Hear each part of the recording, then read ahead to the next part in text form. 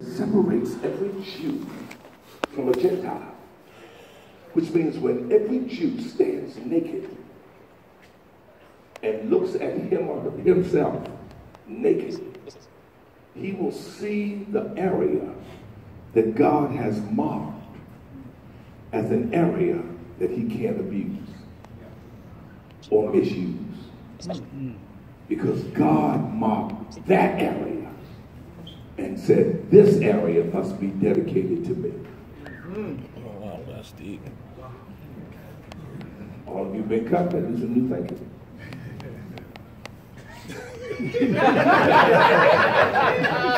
I thought I'd drop that. Slow and easy. That means when you can't see that the same way.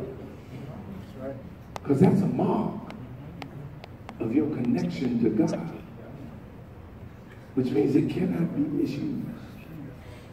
It cannot be abused. It cannot be used for the wrong purposes.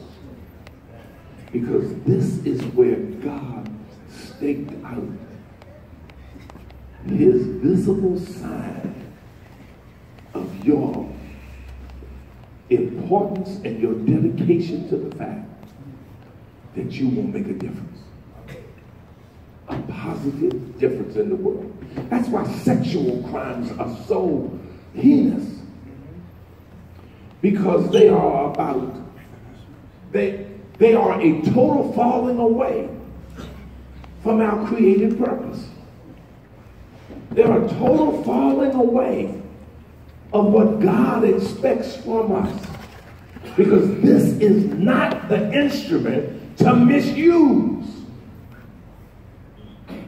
This is not the thing to misuse and to abuse its intended purpose. Male and female created he them. They are to hook up in union.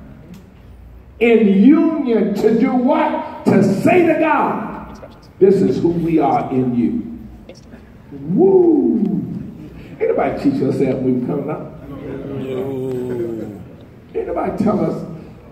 And the reason is because Zakar, which we would call phallic man, P-H-A-L-L-I-C, phallic man, lives in an environment and a world that has always made that very important.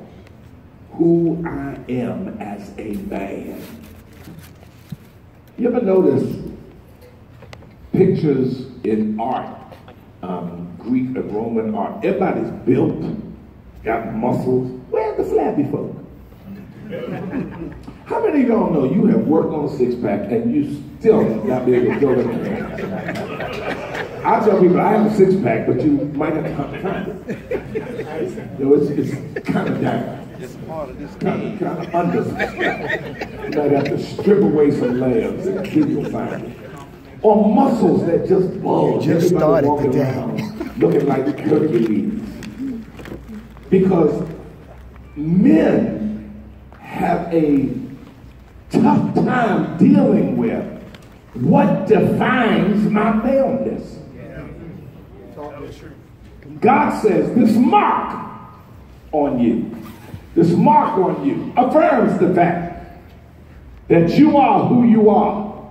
And you are who you are in me and glorify me in the process. Society makes us wrestle with, am I man enough? Am I man enough? Am I strong enough? You know, men worry about whether sometimes their women are going to stay with them. If somebody else can outpull them, you know, somebody come by with super big muscle. Hey, how you doing? Why you talking to him? You know, you got an arm like a pretzel.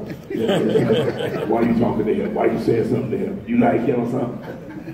You know, or we go to the gym. If those of you go to the gym, you know, this is the most funny thing. You go to the gym, you always tell the folk who want to be impressive. They walk around with these little shirts on. And then they got sweatpants on. Now, let me tell you why they wear sweatpants. They want their legs. Legs look like pipe cleaners. They take off their pants. legs look just like pipe cleaners, but they trying to be impressive. All this upper body. He said, just give me one good time to check them. Watch them fall. But this game is about maleness. What defines maleness?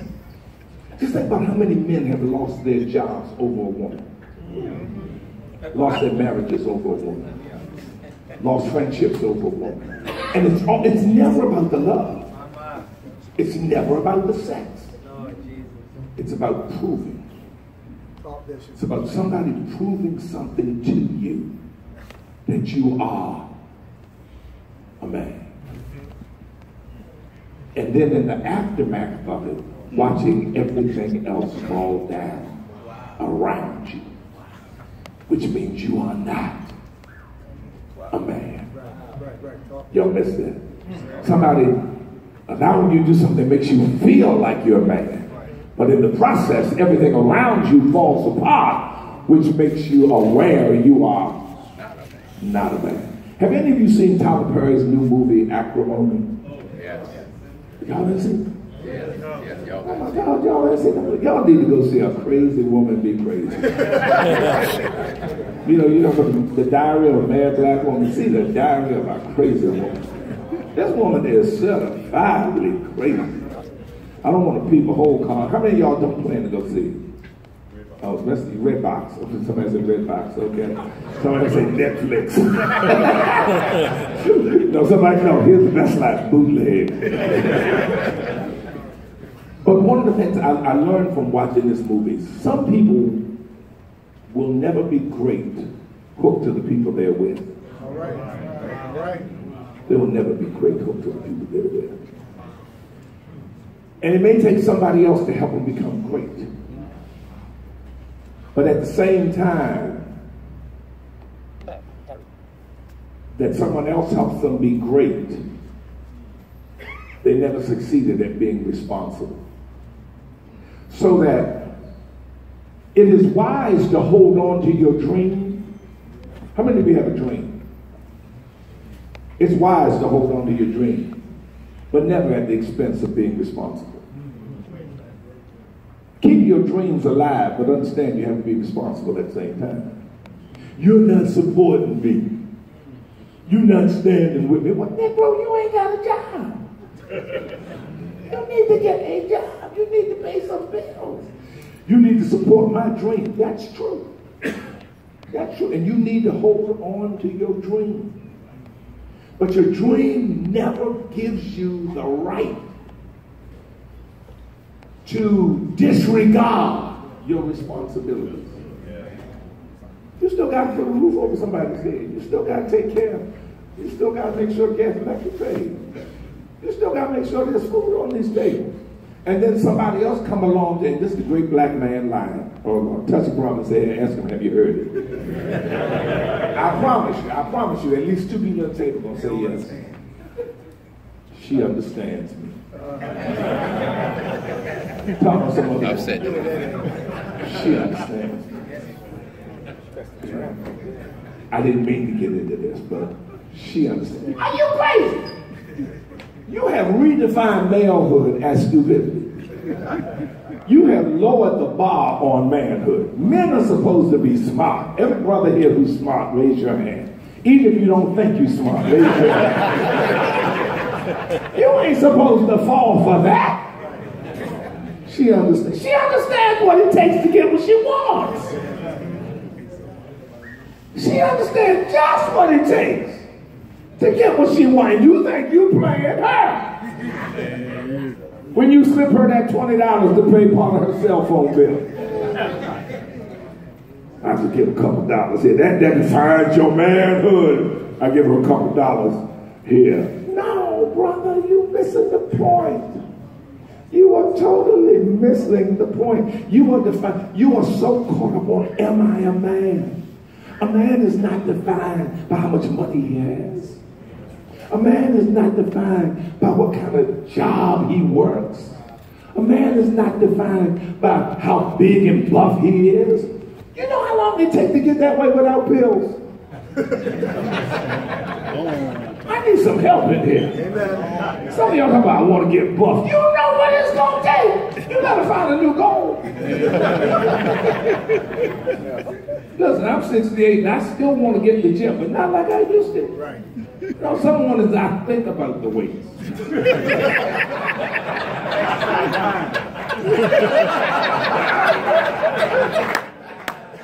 And I envision the poundage. Also, do we have a witness? Shoot, you ain't going in no gym work. I hear people talking about I was in gym 5 hours. 5 hours! Are you serious? No way, Jose. I'm not gonna be in no gym 5 hours, 5 days a week. You building stuff up, go out and get a tattoo, and your tattoo at your elbow.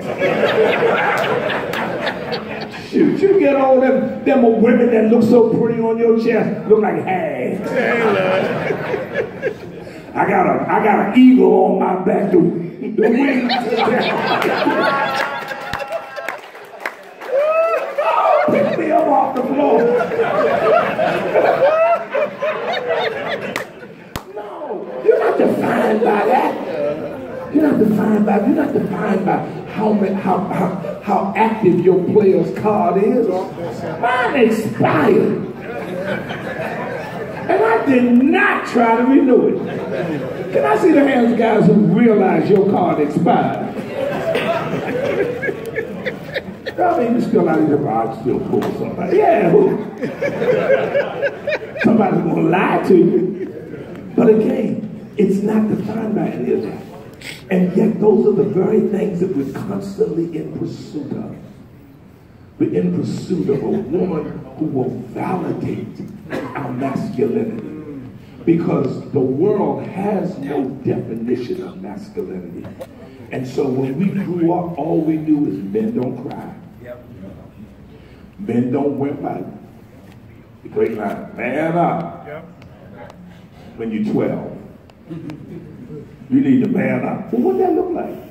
I watch mama beat you. Need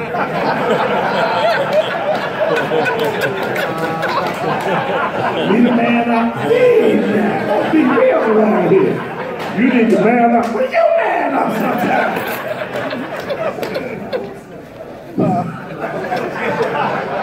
This is a good question. Oh, Jesus, somebody help me.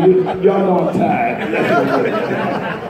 But again, you know, we grew up with no solid definition of manhood. The Jew had the sense that I've been cut. And that gives me my maleness. I have this. That gives me my maleness. You'd be surprised to come the things that work on men's psyches about their maleness. I'm not built, my voice is too high, my voice is too deep, I'm too short, I'm too tall. You know, I'm heavy, you know, I'm too heavy, I'm too this, I'm too that. Maleness is defined by one thing, a protrusion.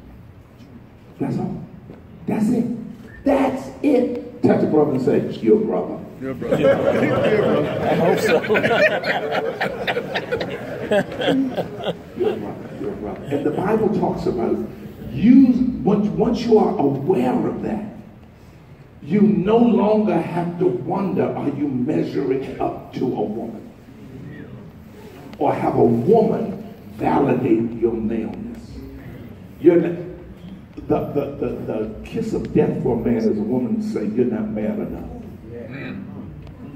You know, even the non-violent men go put their fist to a wall or walk out the house and go into deep depression because she has stung you at the deepest place. But see, you have to understand, a woman is not into sexuality the same way a man is. Sexuality does not define the depth or the desire of the relationship for a woman. Security does. Help somebody. So you can knock boots all night long. A woman say, hi, oh, it's wonderful. And tomorrow night she's going to bed. You think she's going back for activity? No, baby. She's going to bed. The lights are paid, lights are on. The mortgage is paid, and there's food in the refrigerator. Honey, love you to death. You sitting there, she'll come back mad too. Any of y'all seen the Infinity Wars yet? It's the same movie crowd. I ain't going nowhere with this one. Lord have mercy. I can't even get them on a preview. One person.